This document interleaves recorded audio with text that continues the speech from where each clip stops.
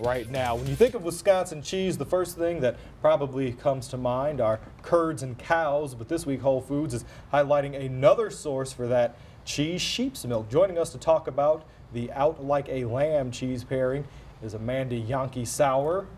Did I get it? You got it. And Jacob Hill. You're easy. Your name is easy. Your name is the tricky one. It All is. right. So we're talking about, this is sheep's cheese that we're talking about. What do we have down here first? We've got Pecorino Romano, which is probably one of the most well-known sheep's milk cheeses from Italy. And this is the Locatelli brand.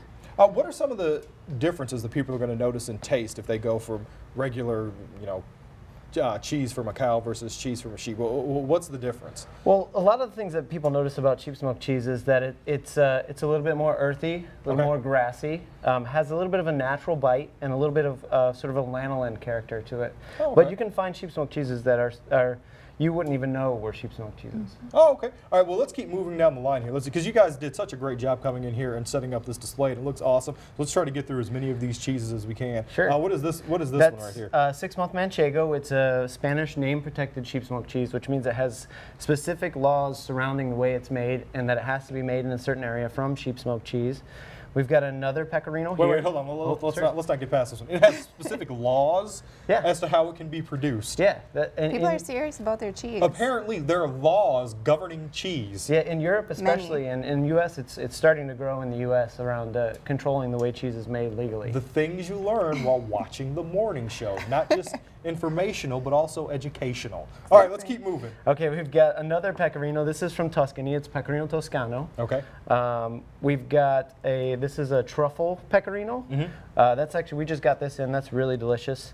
Back here we've got a Gouda. So you can find sheep's milk in all different kinds of styles. Okay. So this is an aged sheep's milk Gouda. This is a really pretty rare French aged sheep's milk called Lavore. It's a natural rind cheese, which means it has that sort of mold and mighty.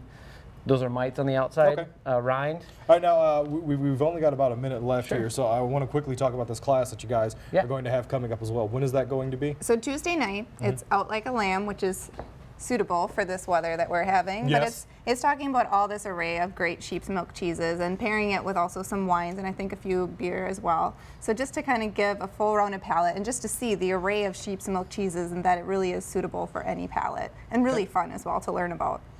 And it's great that you guys are including beer in there as well, because maybe not everyone is a wine connoisseur. Exactly.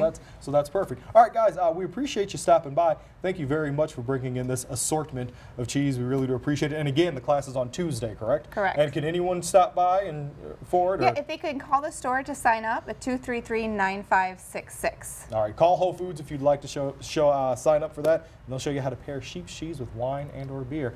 Guys, again, I appreciate it. Thank you very much for stopping by.